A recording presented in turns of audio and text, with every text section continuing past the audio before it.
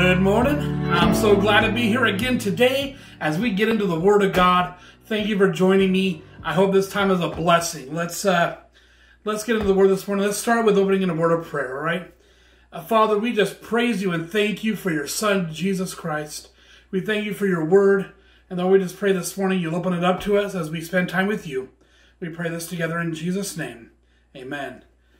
All right, guys. We're going to get started today. We're in Matthew, right? And so, recap, if you didn't watch last week's videos, we started the book of Matthew last week, and today we're in Matthew 5, but Matthew has been showing Jesus as the King of the Jews, right? As the Son of David, right? You know, the chosen King who will reign forever, as promised to them in the Old Testament.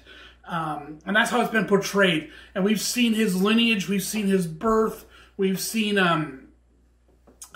his baptism in chapter 3, right, where he comes to John the Baptist. What a glorious, awesome picture that was, right? As he comes out of the water, the Son of God comes out of the water, and the heavens open up, and the Holy Spirit descends like a dove onto Jesus, and God the Father speaks down, "This is my beloved Son, in whom I am well pleased." And of course, then Satan attacks, right, as Jesus is fasting in the wilderness, for 40 days, and Satan attacks, and Jesus brings the Word of God into it, and then he comes down from the mountain and he begins his ministry, right? And he goes out there and he calls Peter and his brother, and he calls James and John, and then he says he begins his ministry and he starts ministering to people in chapter 4, and it's in that context that we get to chapter 5. Really, 5, 6, and 7. We call it the Sermon on the Mount. And that's where we're at right now. So we're going to read. I'm not reading the entire Sermon on the Mount today. We're going to take it piece by piece. And so we're only going to read 3 verses today. So let's read that. It says in chapter 5, verse 1, "Seeing the crowds, he went up on the mountain. And when he sat down, his disciples came to him. And he opened his mouth and taught them, saying, 'Blessed are the poor in spirit, for theirs is the kingdom of heaven.'" And he'll keep going from there, but again, the picture here, remember, he's in Galilee, and he's ministering, right? He's healing the sick and taking care of the people, and then preaching, right? "Repent, for the kingdom of heaven is at hand," and great crowds are gathering around him. It says all of Galilee and Decapolis and the area around Jordan and Jerusalem, and all these people are flocking to this prophet Jesus, who's doing all kinds of miracles and preaching the word, and they gather around there, and the crowd gets so large, right? And Jesus looks out and sees this huge crowd, and he goes up on top of the mountain, right, on top of the hill there, and he gets up there to teach, and he sits down, and sitting down is this mark of, "I'm about ready to teach you."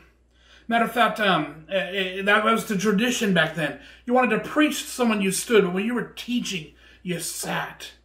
That's why, like in universities, they have, the chair of each department, right?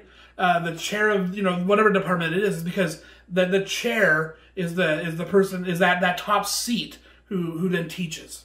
It's amazing how these little traditions creep into our vernacular and our everyday lives. And you can still see him back here in the traditions then. But Jesus sat down to teach.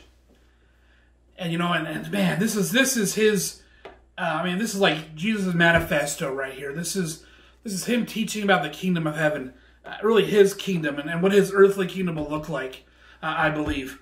And he starts off, his very first thing he says, "Blessed are the poor in spirit, for theirs is the kingdom of heaven." And that's how he starts the entire thing. And remember, the people he's been ministering to, the downtrodden of society, right? And so that's who's all around him. I can imagine them, feeling, wow, he's speaking to me right now. Blessed are the poor. These people who are just these hurting people already. But man, what a picture. He says, "Blessed are the poor," and that word "poor," it's translated in our Bible, at least my Bible, as poor. The word means, it doesn't just mean poor, like, not wealthy and poor. It means in abject poverty, having to beg to survive. relying on the assistance of others to be able to survive everyday life. And that's what he's talking about. Blessed are the poor in spirit. So not just those who don't have money, but he's saying the poor in spirit. And then I'll tell you what, that's the people that know they're dependent. They know where they're at in their life. They're not just poor, but they know it. And that's the situation. That's the people he's talking to. Blessed are the poor in spirit. And man, I'll tell you what, that resonates. As I thought about that, man, I think so many times in my life, I don't always understand how much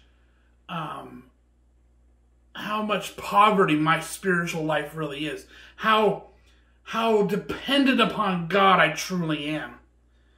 And this is what he's saying. That's the very first step in this kingdom here is we got to understand how truly in need of God we are. I think of Isaiah the prophet. Man, Isaiah the prophet. It's really interesting.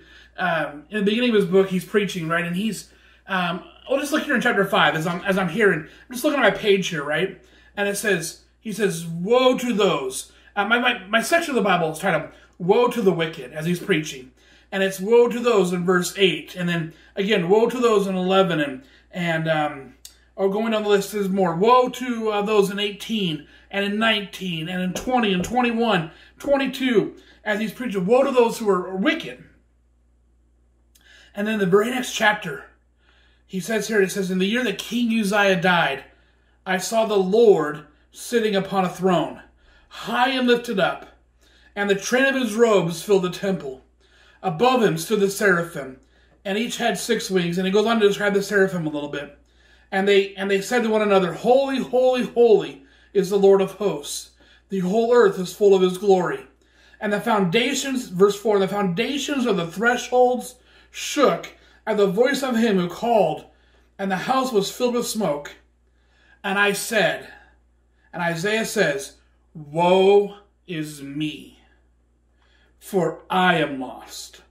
For I am a man of unclean lips, and I dwell in the midst of a people of unclean lips. For mine eyes have seen the King, the Lord of hosts."